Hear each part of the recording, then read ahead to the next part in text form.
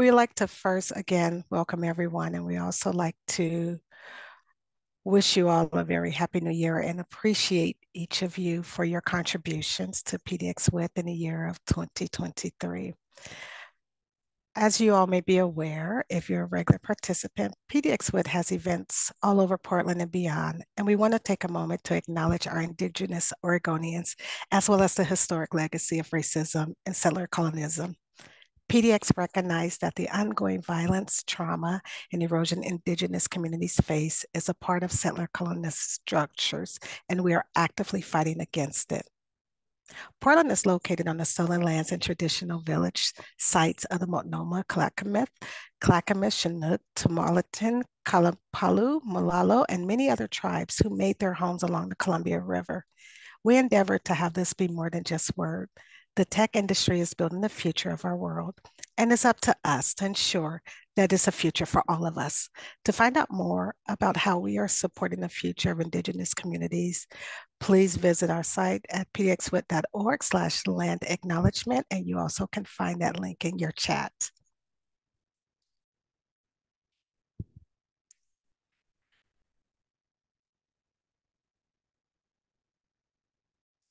Again, my name is Shalonda. I am part of PDXWIT, and I'm here in the lens as the operations and event specialist. I'd like to appreciate each of you who have been with me since my tenure here and appreciate all of your support thus far. But also one of the things that drew me to PDXWIT was its mission. And PDX's mission is to build a better tech industry by creating access, dismantling inequities, and fueling belongings. Event like this one is one way we advance our mission, and you can learn more about the work and how to get involved, as well as how to support PDXWIT at pdxwit.org. Yolanda. Got it. Okay, thank you. Also, we'd like to appreciate all of our sponsors, and we'd like to give special sight to our platinum and our executive level sponsors: Autodesk, AWS, First Tech, Prosper Portland, Eve Litter, DT, Matrix, Nike, Van Hooven, Gestress, Olive Tree, Cambia. Because of these sponsors, as well as our silver sponsors and our bronze sponsors, we'd like to appreciate them and thank you for their contributions. We couldn't do the work without the support of our sponsors. Also, if you're with us today and by chance at this event or any events in the future or in the past even, please share those photos with us. And here are the various links in which you can do so. And we encourage you to also take a look at our sites and look at where you may be captured in some of our activities and some of our events through our capturing as well with our social media. Today's agenda is, as you know, we are welcoming and in our announcements and our introductions. Today, we're excited that we will be having the presentation of our member survey results that many of you may have contributed to. Also, we're going to discuss how you can help support PDXWIT. And towards the end, we are going to open it up for questions and answers that you may have about PDXWIT and where we're moving forward in our initiatives. And then we will be promptly ending by 1 p.m. So thank you in advance again for being here. We have an exciting upcoming event in which we're doing a collaboration for the Silicon Forest Tech Summit, Harnessing the Power of Diversity. It will be this Saturday, January the 20th. You can find out more information on our website as well as register. Also, if you are one of our volunteers, we encourage you to consider lending your time to this event. And also, if you are one of our PDXWIT community members that are seeking to get in the tech field and to get more engaged in this area, to come out, they're going to have several speakers there. They're going to have tabling there. They're going to be doing resume review as well as LinkedIn headshots if you need it. There will be a host of activities there that can help you along that journey, as well as see what's currently happening within the tech space. And we invite you to either come as a participant and also would appreciate if you could come as a volunteer. And you can find out more information via the link in your chat. Our announcements is volunteer team engagement. If you are looking for a place to lend your gifts and talents or your time, we encourage you to go to PDXWIT website and sign up to look at what volunteer opportunities are available, as well as if you are someone who are interested in mentoring, we definitely have a need for that. And we ask that you consider volunteering as a mentor through PDX with. We all have something that we can teach and share. We all have something that we can contribute to the greater good of someone else's.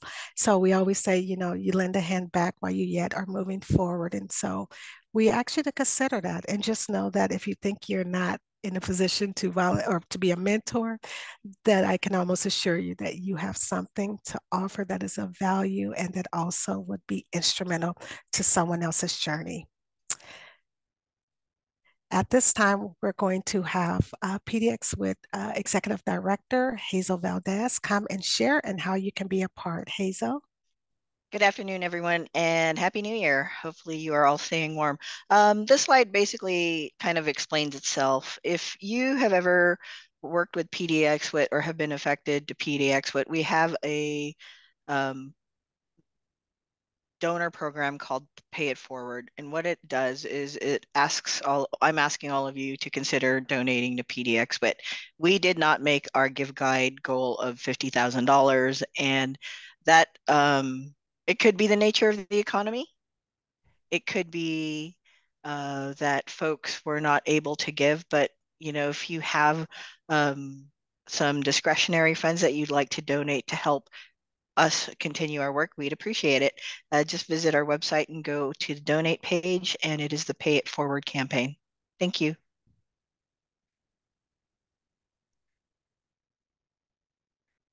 Thank you, Hazel, for that share out. And if you all have any questions at any time, you can always feel free to reach out to us or reach out to Hazel, but definitely whatever support you can provide would be greatly appreciated. At this time, I am very excited to have the opportunity to present our presenter for this evening. As you all are aware, this is PDX SWIT's first 2024 event, and we're excited to start it off with the town hall. And it's going to be presented by our very own Isabel Rodriguez. Isabel Rodriguez is PDX with Research and Data Analytic Manager. Isabel brings a data-driven approach and an anti-oppressive lens that emphasizes the needs for systematic changes. Isabel has a very deep regards for PDX mission, uh, is very, very amazing in the work that she does. And if you're looking at those newsletters or any of our share out and reach out, just know that there is someone by the name of Isabel Rodriguez in the background who's had a hand in it. PDXWIT is incredibly fortunate to have her lens of talents and skills and her passion for the work that we do. And following Isabel's presentation, you will be hearing back again from Hazel Valdez, our Executive Director, for closing remarks. Meantime, we ask that you settle in, write down questions if you have them. We will have some room for that later on. And just take a listening ear to learn more about where we're at. At this time, Isabel, it's my pleasure to present you as you present this body of work to our community members. Thank you so much, Isabel. Thank you, Yolanda. Would you mind advancing us to? Absolutely.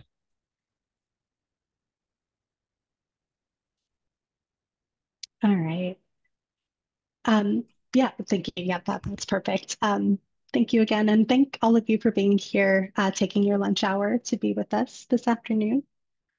I have been with PDXWIT since 2021, and in that tenure, I believe member survey questions, or rather a subset of them, were always tacked on to a larger survey, which many of you may know as the State of the Community Survey. In 2023, we decided to separate it out and make it its own thing and put the focus of the survey directly on you, our community, and our members. So I'm really excited to share the results with you this afternoon. And could I get the next slide, please? We'll start with a little bit of context, some survey details. The survey was administered between October and November of last year. This was sent out as part of a newsletter campaign to an audience of about 8,000 in via the PDXWIT newsletter. So if you're not subscribed, there's a link to that on our website as well. You can go ahead and make sure that you don't miss out on things like this. There were a total of 96 recipients, not ideal, but grateful, kind of given that it was, the end of the year. And I'm sure we all have all kinds of inboxes and things calling for our attention. And no incentives were offered for respondent participation. And we did that in order to keep these surveys completely anonymous and confidential. Could I get the next slide, please? So first, looking at our respondents by the numbers, just a bit of a demographic overview. I categorized these into three different kind of sections. The first is identity-based demographics. So of our respondents, 22% identified as BIPOC, 35% identified as LGBTQ+, 29% identified as having a disability or accessibility needs, and 12% identified as being an immigrant or refugee. Looking at our class-based demographics, so the majority of our respondents made over 75K, with the single largest group making between 100 and 150K. So that one group being about 31% of the respondents. And then looking at place-based, so 16% of our respondents lived outside of Oregon, so in states like Washington, California, New York, and more. And of those who lived within Oregon, 35% actually live outside of Multnomah County. So fairly large group of folks who don't kind of live in the city core. Next slide, please. And then we looked at the different roles that our members have. And actually this list here is only the top 10. I believe the list is almost 24 individual roles, and that also includes students as their own category.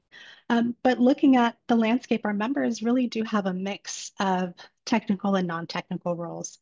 Of course, the largest group, are those who are programmers and developers, followed very closely by leadership. But our members occupy a wide variety of different roles, including marketing, IT, data science. Some things that were not on this list are things like technical writers, folks who are in the data privacy or cybersecurity space. And one thing that's interesting and something that PDX will keep in mind as we're developing our programming is not just looking at the jobs that our members have, but the jobs that our members want to have. And so we see something, for example, data science, data analytics, statistics. We have folks that are in that job, but actually the desired job, a lot of folks are wanting to move out of those roles. Whereas things like programmer, developer, leadership, product manager, even or customer related jobs, folks are wanting to more so move into those types of roles. So again, just something that, we'll kind of keep in our minds as we're developing, events and talks and things of this nature. Next slide, please. Continuing to look at sort of the employment section of things. So about 65% of our respondents reported being employed full-time, but nearly a quarter, so 23% were impacted by tech layoffs that we all know occurred between 2022 and last year. And of the 18% who were not employed but were looking for work, nearly half of those were impacted by tech layoffs. So again, using this survey as a way to kind of keep the pulse on our community and see where they're at and how we can continue to provide impact. Next slide, please.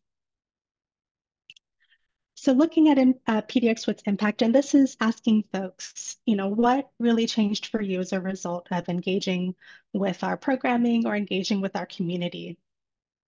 So 66% have grown their professional networks.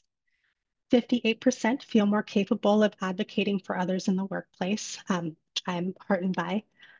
57% have broadened their understanding of social issues.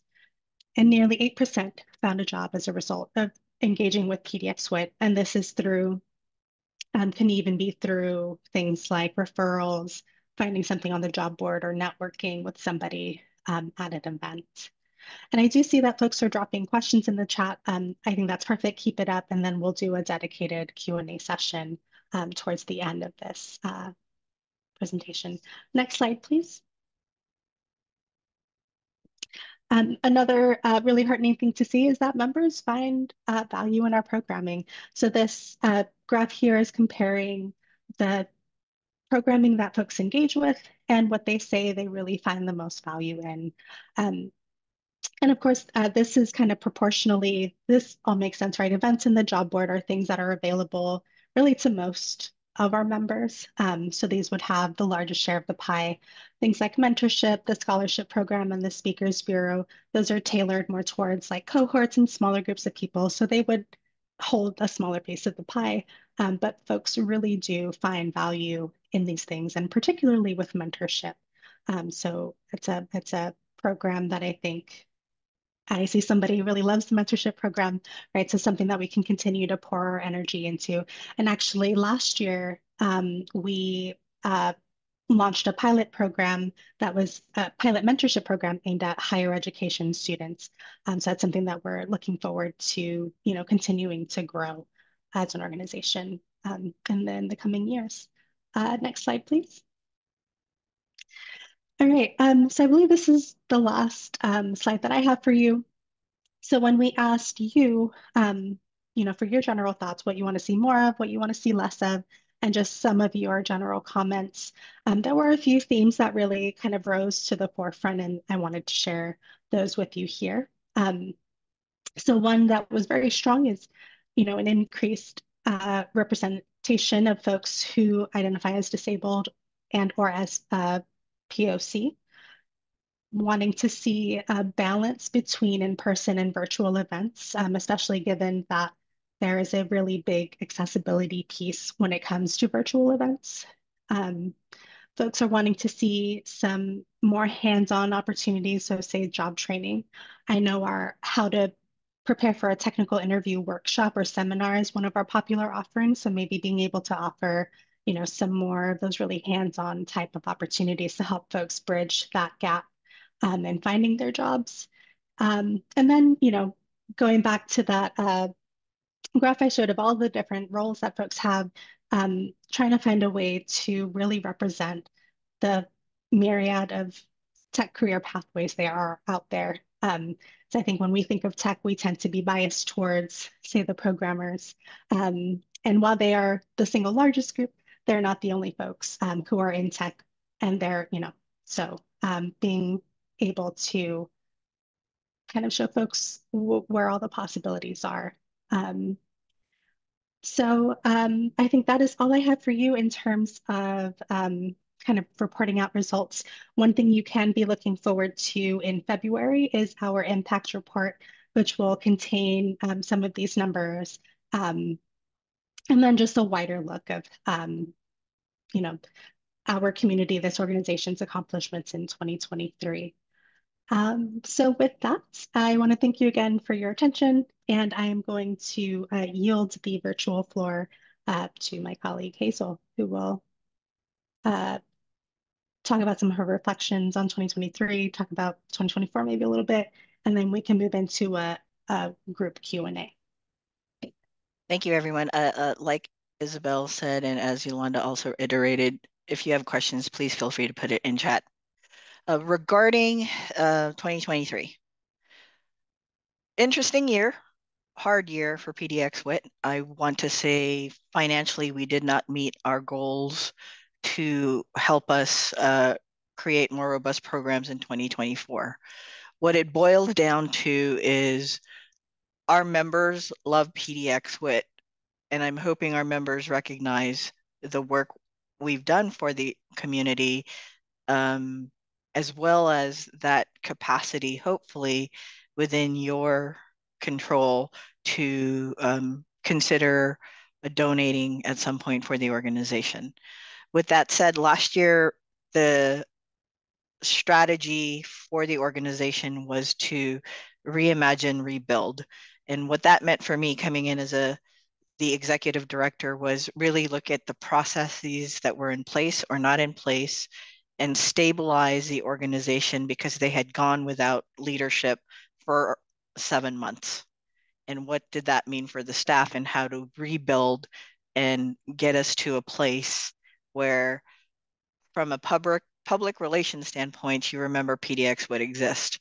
Beyond that, it is incumbent of us as an organization with our board direction and, well, excuse, not direction, strategic goals to help us see what 2024 will look like. We have hopes that we can create better programming, um, but with those hopes, I really want to stress that a nonprofit only exists as much as its funding comes through the door.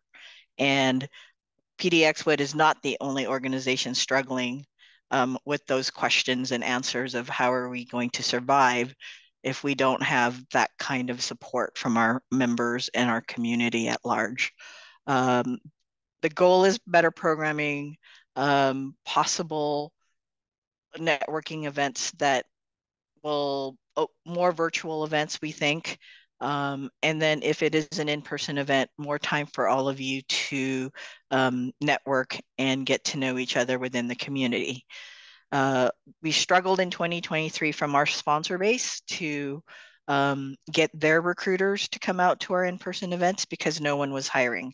Again, the state of the economic state of our not only community, but maybe our state and beyond is really very telling. And it starts with this member survey. It was sent out to approximately 8,000 folks and a 1.2, thank you, Olga, for that number, 1.2% response rate is dismal. So it's kind of the chicken and the egg scenario. If PDXWIT is important to the members and to the community, it was sad to see that the number of responses came out to 96. And why is that? Was it the timing? Maybe, because of the months we had it open. But genuinely, our newsletters go out like clockwork. Information is fed through our social media and one-off digests and or newsletters that our comms team has put together. And our events has been, my goal in last year was, pretty much uh, let's remind the community that PDX would exist, and and we did that part. But what didn't happen was kind of also telling with regards to our funding through GiveGuide. It was a $50,000 goal. We hit 39% of that. And thank you everyone who supported PDXWIT through that, because what it's doing is really setting up some really tough discussions with our board to see how we're going to move forward. I'm going to leave it at that because that's pretty much where we are. We don't have a budget. We are working on projections and really, really honestly and realistically looking at how you all can engage with us to be sustainable, if that.